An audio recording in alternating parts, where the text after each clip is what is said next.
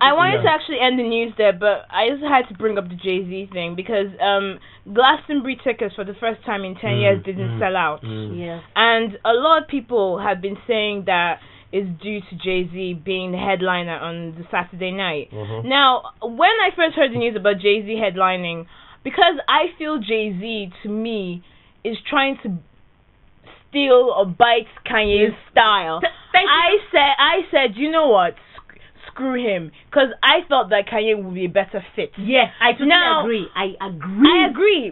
But then I was at work and then I was reading all this stuff that people have been writing on the BBC website about why Glastonbury didn't sell out, and a lot of people were making a lot of racial comments that he doesn't belong there, that he should go to London where the people like him, and that Glastonbury is a rock festival. Now, when Glastonbury started, it was meant to be anti-corporation. It was meant to be like where people just came and enjoyed music. Jimi Hendrix played, the glass. Okay, people argue, he's rock, but he was black. It was nothing to do with his race or anything. People just came to play music. But even from time when John Peel was still alive, he used to just go to the world music tents and just talk about all these random artists and bands. It was just about the music. But now that Glastonbury, in the last couple of years, they've become more corporate. They got HSBCs there now, all sorts of stuff, and now becoming, with the whole indie and rock burst of 2005, that has become more middle class,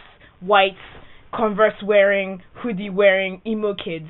Now they're saying that, it's meant to be a rock festival. But look at it, maybe if you're looking at it as anti-corporate, I would say out of all genres of music, hip-hop is the most corporate. It is the most corporate. Start their life thinking of how many blingy things that is.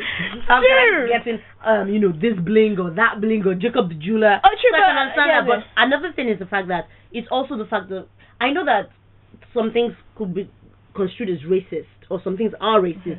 However, you've got to look at it this way. It's about how you embrace your audience.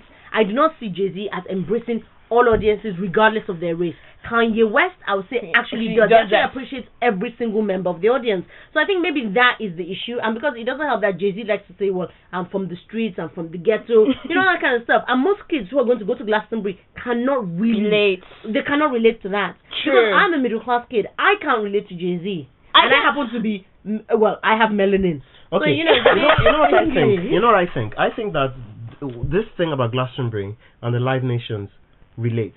Because it seems that, and this is just my opinion, it seems this seems that Jay-Z's people are advertising him in a way that the common person doesn't see.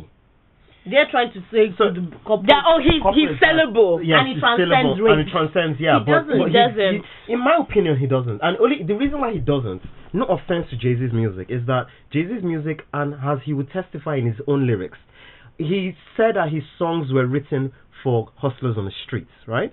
So, and if you think about the hits that Jay-Z has had in Europe, it is one hit that was based off a film that everybody knew, Hard Knock Life, Annie. And it's called Annie, right? Annie. Which everyone knows, a film made in the 60s or something. Yeah. Now, I doubt many people are going to tell me, the latest song album that is what I've done. Hip-hop head. Exactly. It's Beyonce that brought him into the mainstream. Yes, because I think her profile raised his profile. Yeah. Definitely. But look at what Kanye appreciates when it comes to music. He appreciates European music. Yes. When he did the whole Daft Punk thing. I've never really seen I've never seen Jay-Z do anything like that. He's trying to. He got Chris Martin on his album. There's no even need to even talk on his behalf because his discography speaks for itself for Kanye. But with Jay-Z, it's a bit more difficult. And other things I hate the racial remarks that they made, but I can understand where they're coming from. Yeah, although I think it's mislaid. I think it's misleading. It's lost in translation. Exactly. It can be lost in translation. Yeah, it's true. I agree. But I'm sorry. It just made me feel a bit weird. Anyway, because you're a Glastonbury chick, I hear thinking, oh my god. Because remember when you went to a gig and you were asked, well, are you sure you're not supposed to be going to the 50 Cent concert? Yes. I mean, I know. Oh, that was at the Kentish Town Forum, by the way. And if you know the security guard there, he's a bloody freaking stereotypical racist. Anyways, can you imagine? Anyways, cool.